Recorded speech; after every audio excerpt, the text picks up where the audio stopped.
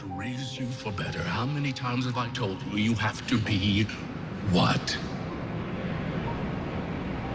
You have to be what? Twice. What?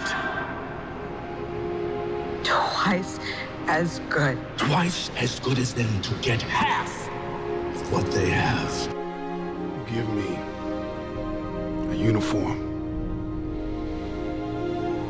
Give me a number on my back.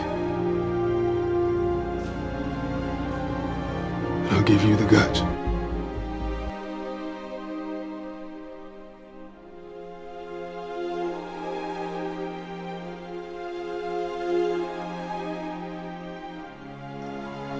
Don't ever let somebody tell you you can't do something. Not even me. All right? You got a dream, you got to protect it. People can't do something themselves. They want to tell you you can't do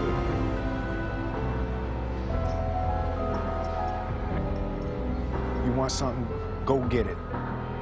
Period. Sing the way you sing. Nobody can speak the way you speak. Nobody can write the way you write. Nobody can love the way you love. Nobody can play that piano. Nobody can play that saxophone. Nobody can play that violin. Nobody can do poetry quite like you can do it. Nobody can produce the way you produce. Nobody can write scores the way you write scores. Are you hearing what I'm saying? You're powerful. When you know within yourself that there's something you want to do, and I believe that all of us were born with a purpose, that all of us have something that we are supposed to do, that all of us have some goodness within us, and that goodness gives us a responsibility to manifest our greatness. And when you know that, you can feel it in your guts, and you know that you're deliberately operating below your potential, you've gotten comfortable, you stop expanding, you stop stretching, you stop challenging yourself. Let me share something else with you. Not only is it possible for you to have your dream, but it's necessary.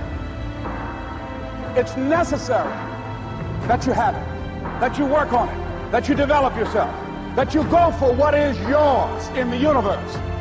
You decide, I'm not going to settle for this. This is not going to be it for my life. I deserve more than this.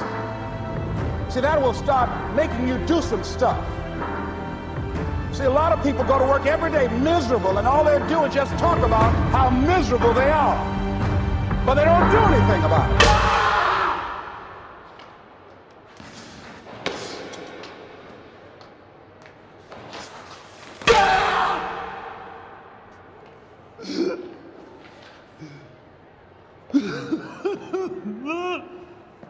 Can't do that, Jack.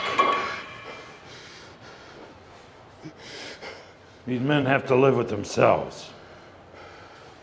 I have to live with myself, too. Right now, I'm living a sermon out there. You don't matter now, Jack. You're in this thing. You don't have a right to pull out from the backing of people that believe in you, that respect you, that need you. If you fight, they won't say that Chapman forced you to. They'll say that you're in over your head, that you don't belong. You can get out there and hit. You can get on base and score. You can win this game for us. We need you. Everybody needs you. You're medicine, Jack.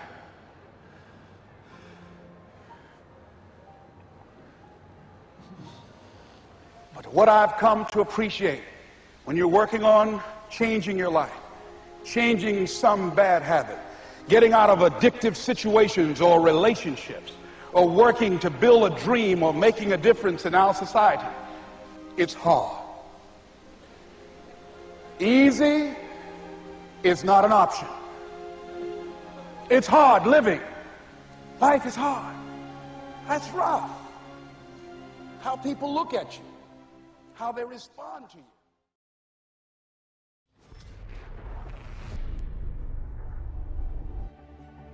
Well, you thought it was over. Well, it's just getting started. This is the part where you reinvent yourself.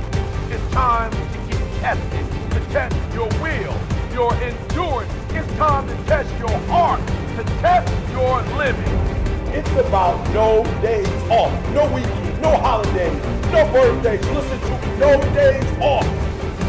It's about gaining the competitive edge. You can't afford to make excuses. No excuses when you feel pain. And trust me, you feel it. And all you want to do is give up. And all you want to do is give in. When you feel like you've given all you got, you got to take one more step. You got to run one more lap. You got to throw one more punch until you reach the top.